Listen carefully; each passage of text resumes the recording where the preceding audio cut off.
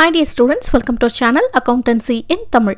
இன்னைக்கு வீடியோல 11th standard accountancy chapter 8 BRS உடைய illustration 6th sum பார்க்கலாம். From the following information, prepare bank reconciliation statement as on 31st December 2017 to find out the balance as per bank statement. Particulars and amount கொடுத்திருக்காங்க. First balance as per bank statement 6000 rupees இருக்கு. So balance as per bank statement அப்படினா நம்ம என்ன பண்ணணும்?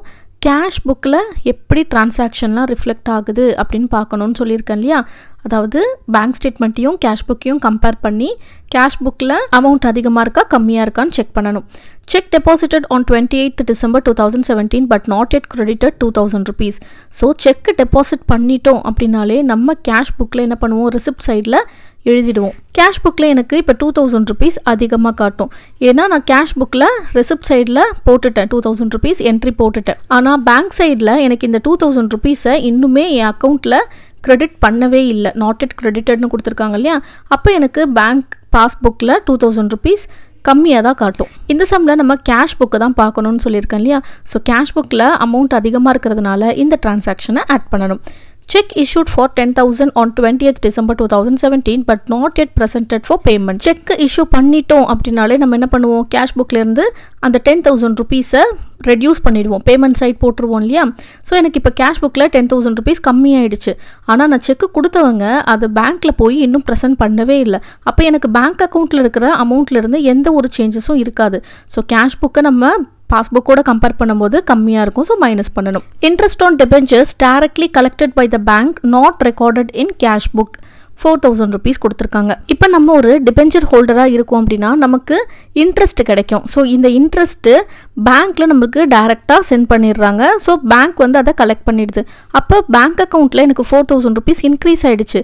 ஆனால் cash புக்கில் அதை இன்னுமே ரெக்கார்ட் பண்ணாததுனால அந்த 4000 rupees இங்கே ஆட் ஆகலை. அப்போது கேஷ் புக்கை நம்ம பாஸ்புக்கோட கம்பேர் பண்ணும்போது அமௌண்ட்டு கம்மியாக இருக்கும். ஸோ லெஸ் பண்ணணும். Next insurance premium on building directly paid by the bank 1000 rupees கொடுத்துருக்காங்க. நம்ம பில்டிங்குடைய இன்சூரன்ஸ் ப்ரீமியம் டைரெக்டாக பேங்க்கே பே பண்ணிடுச்சு. ஸோ 1000 rupees நமக்கு பேங்க் அக்கௌண்ட்லேருந்து ரெடியூஸ் ஆகியிருக்கும். ஆனால் கேஷ் புக்கில் அதுக்கான டீட்டெயில்ஸ் எதுவுமே நம்ம ரெக்கார்ட் பண்ணலை.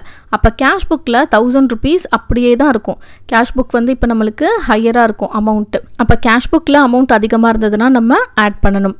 Next amount wrongly credited by bank 500 rupees. என்னுடைய பேங்க் அக்கௌண்ட்டுக்கு பேங்க் சைட்லேருந்து தெரியாமல் 500 rupees கிரெடிட் பண்ணிட்டாங்க.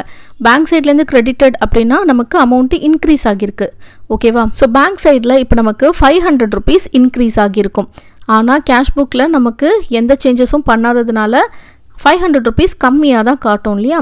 அப்போ கேஷ் புக்கில் கம்மியாக இருந்துச்சு அப்படின்னா நம்ம இதை மைனஸ் பண்ணணும். Bank reconciliation statement as on 31st December 2017 particulars amount 2 காலம்லையும் போட்டு ருபீஸ் போட மறக்காதீங்க.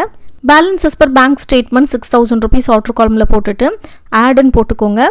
இப்போ நம்மளுக்கு இந்த ரெண்டாவது டிரான்சாக்ஷனும் இந்த 5th டிரான்சாக்ஷனும் இருக்குது ஆடில். ஓகேவா.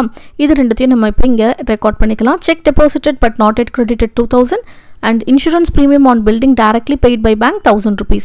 ரெண்டு ஃபிகர்ஸையும் ஆட் பண்ணால் 3000 rupees வருது. இது இந்த 6000 கூட ஆட் பண்ணிங்கன்னா 9000 rupees வரும். நெக்ஸ்ட்டு லெஸ்ன்னு போட்டுட்டு எதெல்லாம் மைனஸில் போட்டிருக்கோமோ அது எல்லாத்தையும் இப்போ நம்ம இந்த இடத்துல ரெக்கார்ட் பண்ணணும். 3rd, 4th and 6th transaction இந்த மூணுத்தையும் வந்து நம்ம இப்போ இங்கே ரெக்கார்ட் பண்ணணும். Check issued but not yet presented for payment 3000. Interest on debentures directly collected by the bank not entered in the cash book 4000 and amount wrongly credited by bank 500 rupees. இப்போ இந்த மூணு ஃபிகர்ஸையும் ஆட் பண்ணிங்கன்னா 7500 rupees வருது. இது outer காலமில் போட்டு 9000லேருந்து 7500 போச்சுன்னா balance 1500 rupees வரும். இதுதான் balance as per cash book. As usual balance as per bank statementல question இருந்துச்சுன்னா பேலன்ஸ் as per cash bookனு ஆன்சரில் எழுதணும். இந்த சம் உங்க எல்லாருக்குமே ஈஸியாக புரிஞ்சிருக்கும்னு நினைக்கிறேன். இந்த சம்மில் ஏதாவது டவுட்ஸ் இருந்ததுன்னா கண்டிப்பாக கமெண்ட் செக்ஷனில் கேளுங்க. நம்ம சேனல் வீடியோஸ் உங்களுக்கு யூஸ்ஃபுல்லாக இருந்துச்சுன்னா கண்டிப்பாக உங்கள் ஃப்ரெண்ட்ஸ் கூட ஷேர் பண்ணிக்கோங்க. சேனலை மறக்காமல் சப்ஸ்கிரைப் பண்ணிக்கோங்க. தேங்க்ஸ் ஃபார் வாட்சிங்.